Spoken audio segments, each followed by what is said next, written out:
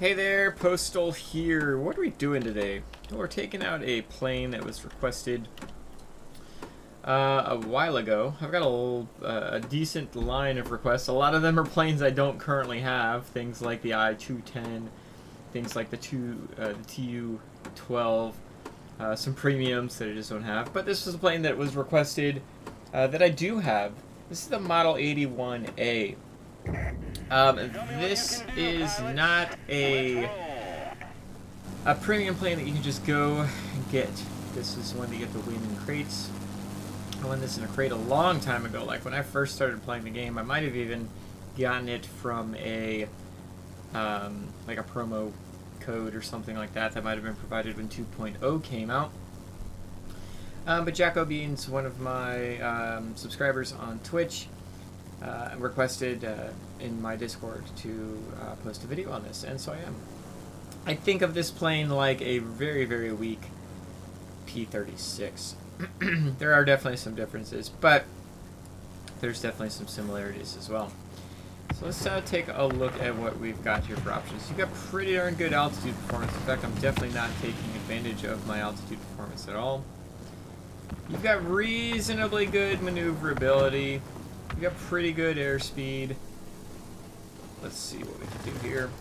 But not to have two American planes with the same situation happening in a row.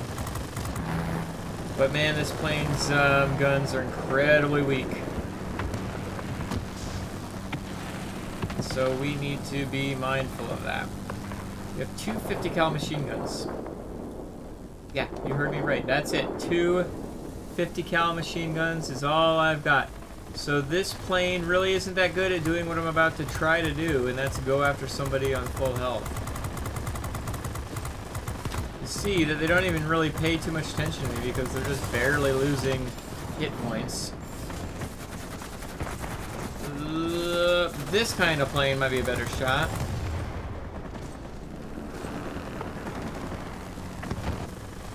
And this plane, maybe just because it's a bot. It's less maneuverable. Yeah, we can get away with less maneuverable.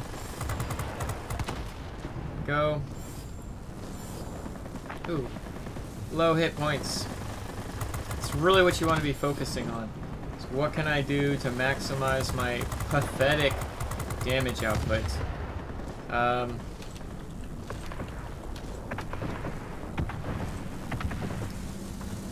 And unfortunately, it's not attacking planes like I'm attacking right now. But this is the only plane to attack, so you're kind of stuck attacking it, right? But the good thing is, we've got the altitude performance to stick with this dude. They've unfortunately already got their command center. Thank goodness we finally got ours. Enemy bombers inbound. Let's go ahead and get our engine boost on. This is a premium plane, so you've got the ability to put engine cooling on here, which I highly recommend. It's really going to be your forte. There you go. Focusing on that speed. So let's go ahead, let's get over to the center garrison. So really you want to focus on your altitude performance in this plane if you ever happen to get it. That being said, I'm going to tell you right now, it really isn't that good of a plane. I like it as a kind of meme plane. I use it quite a bit for, like right now I am on a low tier mission for assists. So I don't necessarily mind if I miss the kills. Shoot. Am I killing myself here? Yep. Unfortunately, let's F7 this. Oh, he's turned around, which is just swell.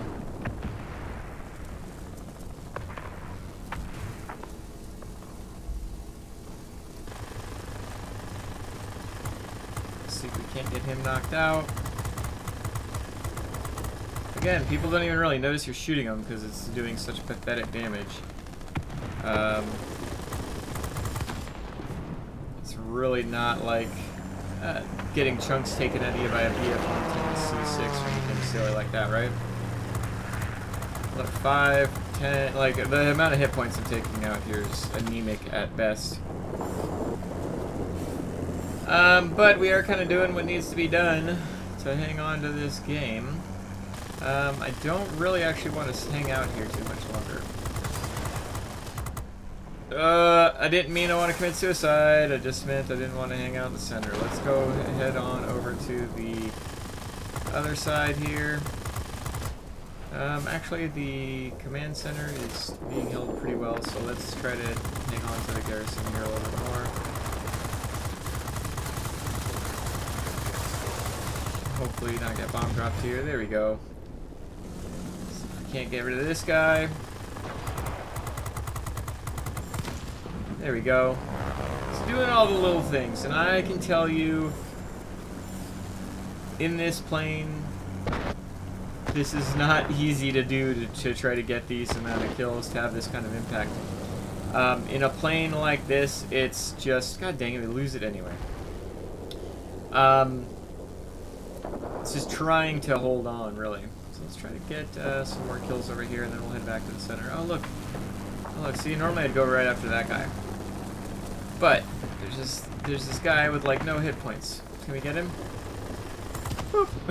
One kill, one hit point of damage. You really want to be paying attention to what planes you're going against. Even something like this AR-197 is definitely more maneuverable than I am. I hit the air brakes there and started turning with him, and luckily was just, you know, able to stick with him. Let's continue to have our team attack that sector there. I will go towards the garrison in the center. Yeah, we've got the bombers attacking there, and we've got now actual bombers and ground attackers attacking there as well. I'll take care of the center. I hope if we don't take care of it soon, we will still lose this game, even with us, you know, doing some heavy lifting with such a mediocre damage output. Oh, good, we've got the command center, so we're good. We're pretty well good at this point. We're going to be going to air supremacy in just a second here.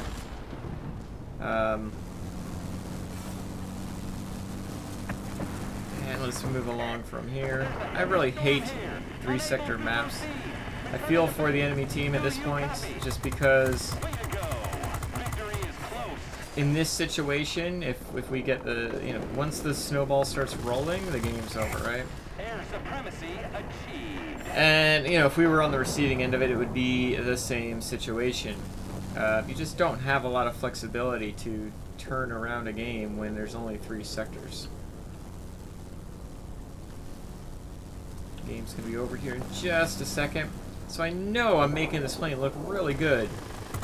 And we'll go over my setup and, you know, my thought process. But the fact of the matter is, I mean, it's a tier 4 battle, so the bots are gonna be worse. The planes are a little bit more clumped together. I'm not running into things like an A6M1 or anything ridiculous like that, although I don't really worry about the altitude performance on that particular plane.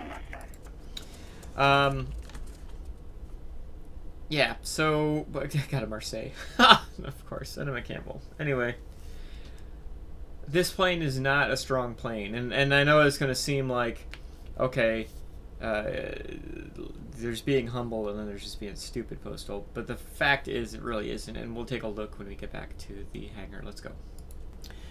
Alright, so I mean 5 points off of getting a Wing Legend. That's kind of annoying actually, but not that I ever go out of my way on just a normal rando battle to get anything. Just kind of see what comes my way.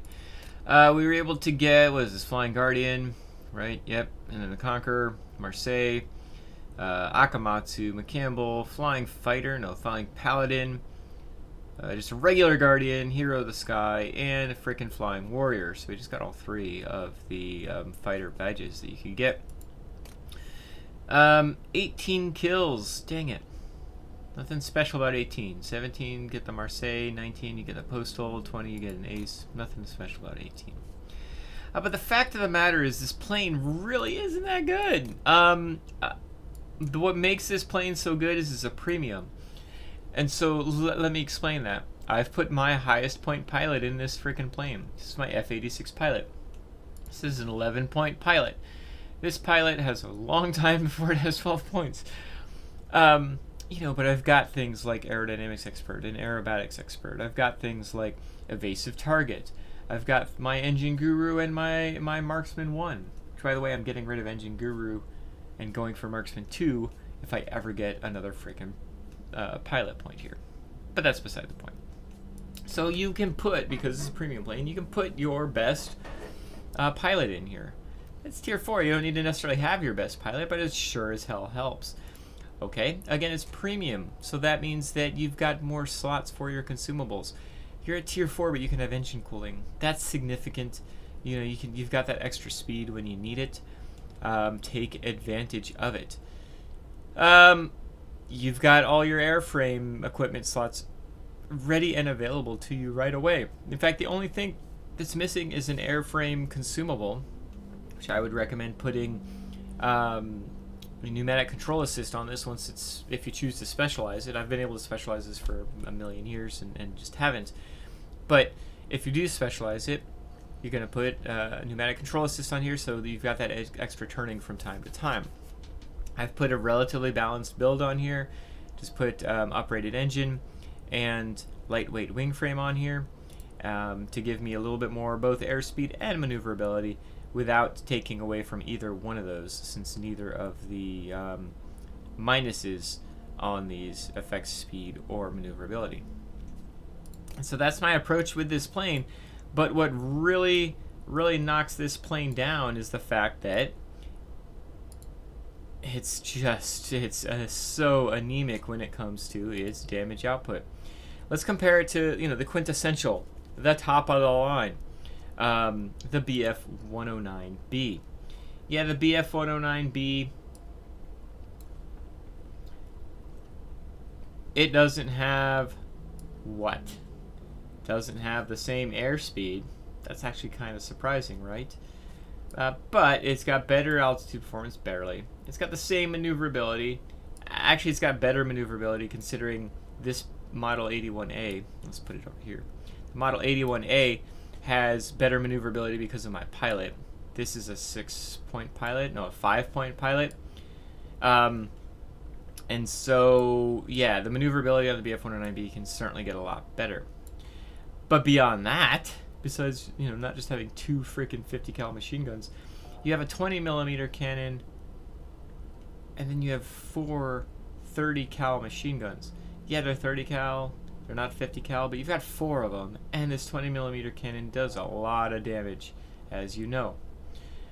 So that's pretty darn nice, and that's why people tend to pick this plane. You've kind of got the best of all the worlds. Really, the only thing that you're down on the BF-109B is going to be airspeed. And it's not so significant that you're really even going to notice it. The biggest thing you're going to notice is, again, this plane comes with the slot to put engine cooling, whereas this particular plane,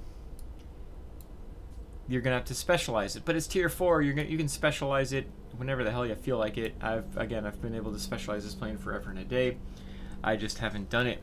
So the engine cooling that you can get on the Model 81A is only going to be good for you for, like, you know, 20 battles max, and then this plane's going to be specialized and you're going to be able to do the same thing with this plane. So the BF-109B is definitely a better plane, right? Well, let's take a quick look at something like I want to look at the more popular planes. The P-36. P-36 is, again, I mentioned this in the battle. I don't have this particular plane, but the P-36, the gun armament, you're going to have 4 30 cal machine guns eventually, and your 50 cal machine gun. So again, in combination, you're just going to be able to put out a lot more damage. Oh, I'm sorry, excuse me, you've actually going to have 2 50 cal machine guns. So right off the bat, you've got the 2 50 cals you'd already have on the Model 81A, plus 4 more machine guns.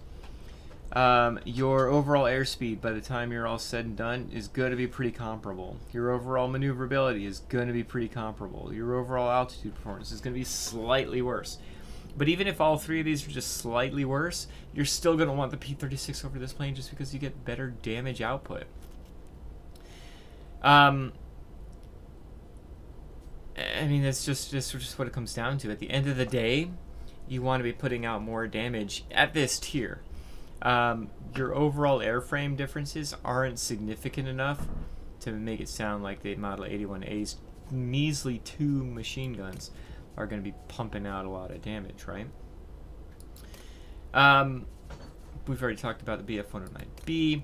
You've got planes like the Key 43 and the A6M1. Keep in mind these are incredibly maneuverable planes, incredibly low altitude, incredibly low airspeed. So just a different genre of plane. You can't really compare them apples to apples, other than the fact that, look, you get two 20mm cannons at Tier 4 and two 30 cal machine guns. The Key 43, you just get two straight up 20mm cannons. So you're able to do a ton of damage with these planes. Yeah, they're turn fighters, but what that means is you've got to use something like the Model 81A to avoid going down low enough to where you're going to get smacked around by these turn fighters. And same with the Bristol 146. Now the Bristol 146 is a turn fighter. Again, very, very mediocre altitude performance and airspeed.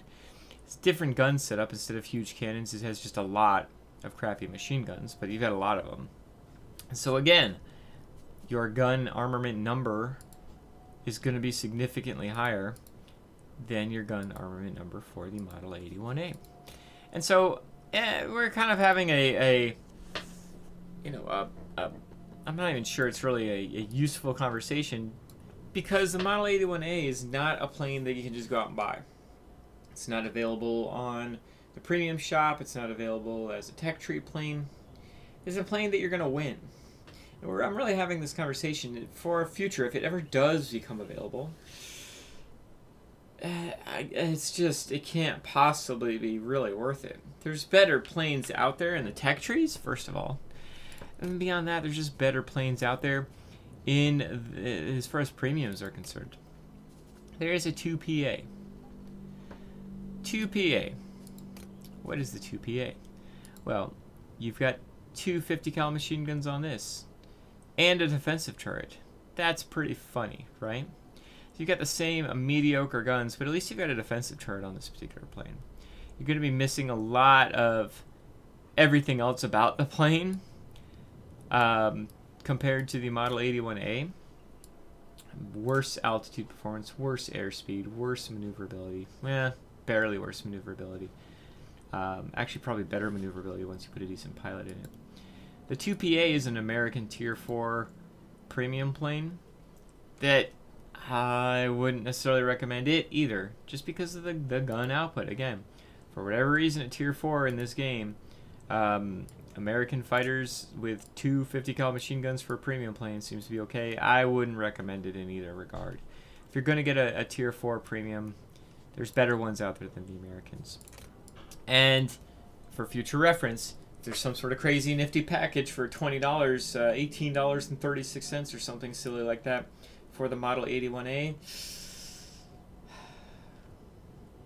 if you want a competitive plane, this isn't necessarily going to be it. If you just want a fun plane that you can do well in sometimes, you can get a lot of assists in for the most part, a unique plane that you don't see out there on the battlefield all that often, alright, hey, it's your money, spend it how you want. If you want a competitive plane that you can just drop into and you can carry battles, or at least have a positive impact every single time, you got better options out there.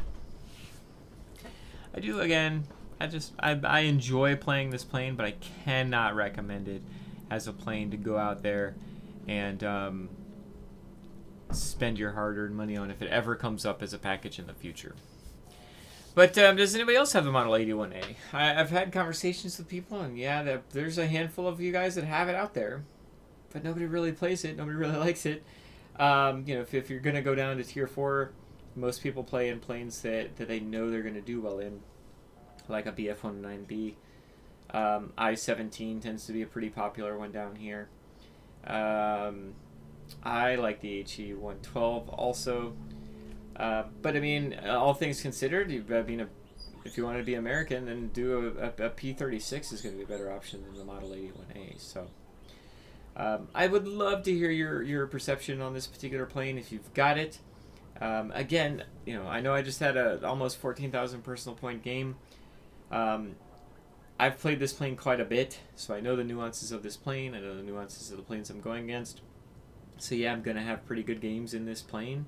Doesn't mean that it's a good plane. Just figured it would be an entertaining battle. Anyway, hope you enjoyed it, and I will catch you all next time.